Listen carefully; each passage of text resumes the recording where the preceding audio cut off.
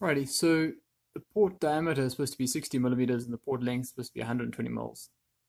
Yeah, I translated all the German using Yandex Translate, or one of those other translating sites. I don't have exactly 60 mil internal diameter pipe. So I got this one over here, and it's slightly wider. Or the diameter is slightly greater, I should say. Then, according to this, okay, so basically 63.5 mils. So now we need to calculate, well, what's the equivalent port length for the wider diameter pipe. Alright, so because my tube or port is going to be slightly wider, at 63.5 mils instead of 60 mils, and I don't know what the tuning frequency of the box is, I went to work it out. So I just went to this calculator-edged.com website and used the subwoofer tuning ones, and yeah, using the original 6 or 60 mils and one port, worked out the size of the box, the internal volume. Just it's like 352 by 168 by 799 minus 16. So what's that, like 783 or something? Anyway, the point is, using these original numbers and the original length, then we could get to 40 hertz as the tuning frequency, which seemed to make quite a bit of sense. And yeah, then having a look here, we can just plug in the 40 hertz, keep the volume the same, and the number of ports still 1, and a slightly increased diameter of the vent, and it now calculates the the size of as being basically 13.2 centimeters or 132 millimeters. So let's make that happen. And one way to make a nice circle around this is to use a zip tie, or if you've got, well, I suppose these zip ties are not quite up to the girth of my tube here, so we'll have to use 2 little plastic doodads.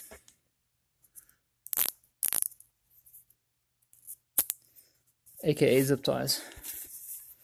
Now I'm gonna just use that to trace a line out. So I'm gonna just measure this off as 132 mils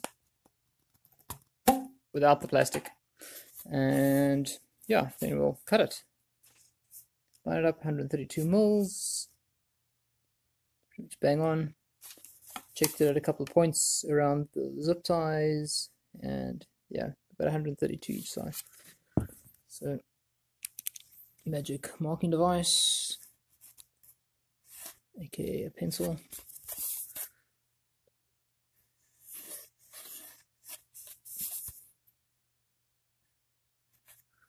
I'll figure out how to cut this neatly. So yeah, just giving it a cut. Using a fine tooth saw seems to be the simplest way. So people going crazy and making jigs and I don't know what. Sorry, not to make 2 cuts of a cardboard tube. Besides, I can always just sand it slightly. So, and I'm actually trying not to cut it all through in one go. I'm trying to cut it a bit and then leave a gap just to support it a bit. So now I can go through again. I'm just following the groove I cut lightly on the top of it all the way around. So now we can just cut through that bit, find the next little bit that's been left. I mean, yeah, I think some people make too much of a big deal about how hard that is to do. Cool, let's sand that off, get a nice flush surface, and then you can measure and do another one. So I've just marked it off at a few spots and moved this.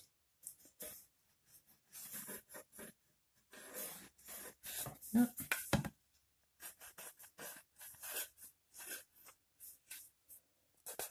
Fortunately, this project is taking a lot longer because of all the load shedding.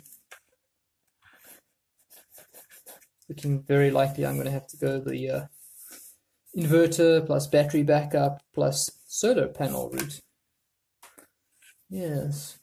If you think you've got problems with your electricity price being high, or your gas price, or whatever price, being sky high because, you're in a country that's, I don't know, doing stupid things with sanctions, I suppose, then have no fear. There are countries like this one where we're running out of power because we can't maintain power plants. Wonderful. Anyway, at least that's quick and easy to do.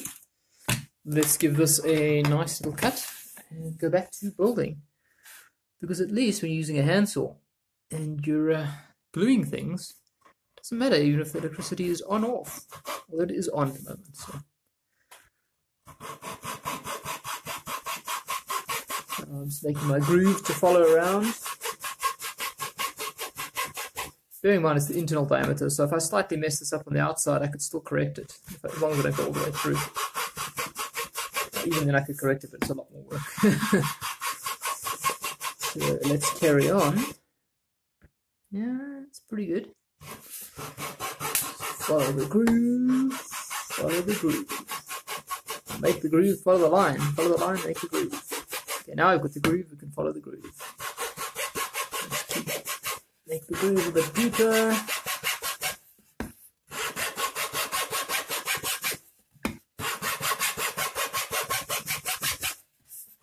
Again, I don't want to go all the way through because I want to cut away as much as the cardboard that I can without having the cardboard tube collapse or start coming loose.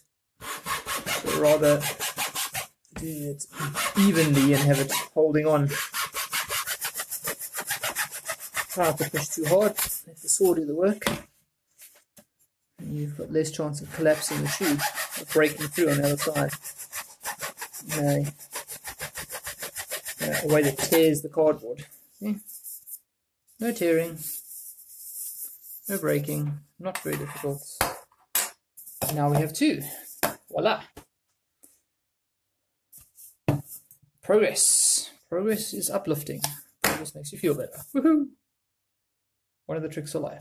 Okay, so let's try and... This is a bit of scrap wood here. And I've just got it propped up on another, well, big chunk of spare wood on the other side there. So that can sit in there at the correct depth, which seems like a good idea. This stuff is very sticky. It's basically used for sticking skirting boards on. I think it's might have like no more nails kind of thing wherever you are. It's that kind of stuff.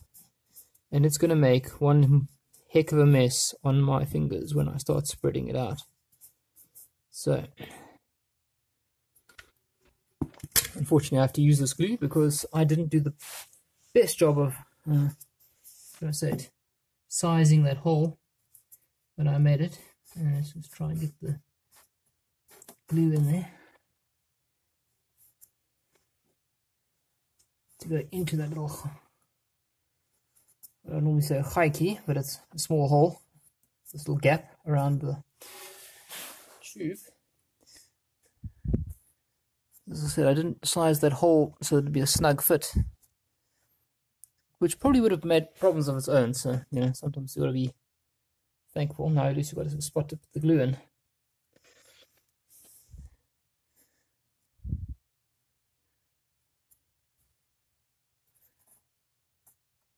Okay, I think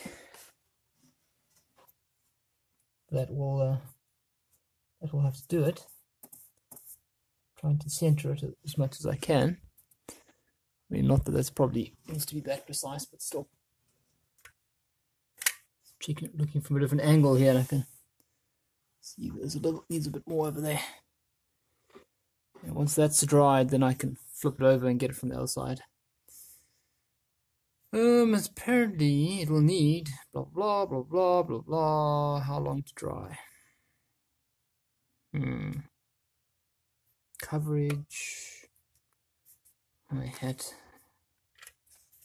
That's kind of a useless set of instructions there. It doesn't tell you how long it's going to take to dry. Time to go look up the technical data sheet for that and find out.